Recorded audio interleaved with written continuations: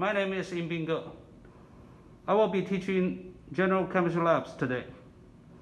So I'm going to show you this room 103. We will also use room 118 and room 119.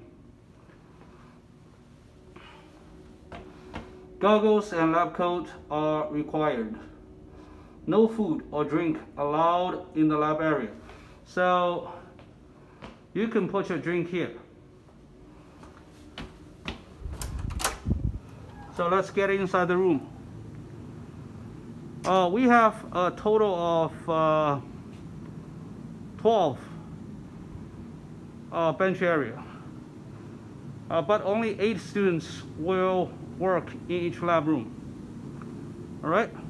So for example, in this area, the student will have the analytical balance, a container for personal belongings such as backpacks. We have a computer over here, and I want to show you where you change your face mask. If you got any chemical spill on your face mask, and then you'll have to change it, and this is where you change it. And make sure no one is around you when you change your mask.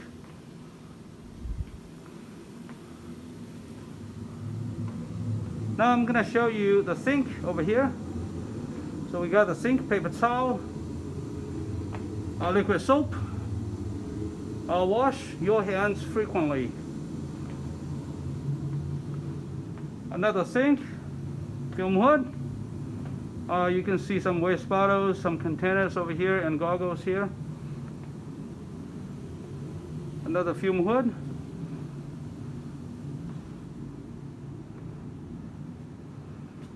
This is the whiteboard. Behind the whiteboard, you can find the iron stands. So those are hidden behind there.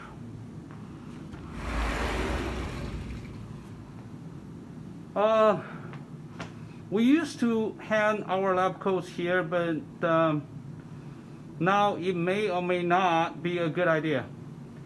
We used to put personal belongings in here. Again, we would like to avoid heavy traffic here. This is the eye wash. All right, we placed a bucket down there, so in case you need to do eye wash, you need to open this 2 green lids, and then you need to push this down to get water out. But supposedly you should be wearing goggles at all times in the lab room, so hopefully no one will have to use this. On top, there's a safety shower. So if you got sulfuric acid on your body, on your head, you can use this safety shower just by pulling this triangle down. All right. Unfortunately, I think there's a design flaw. So when you take the safety shower, I think the water is going to be everywhere on the floor. But again, if you got sulfuric acid on your head or on your body, I would take a shower, a really long shower.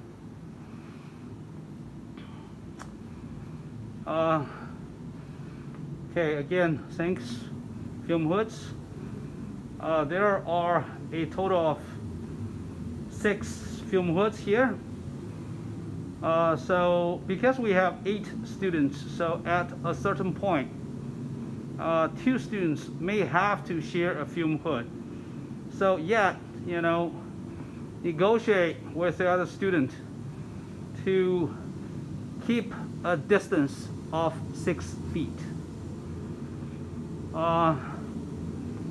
Now we have disposable gloves here.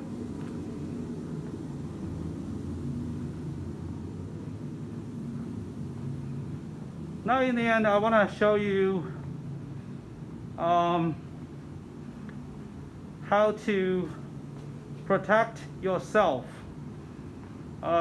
doing chemistry experiments. So I just turn the camera around, so you probably can see I'm wearing goggles, lab coat, and of course a face mask.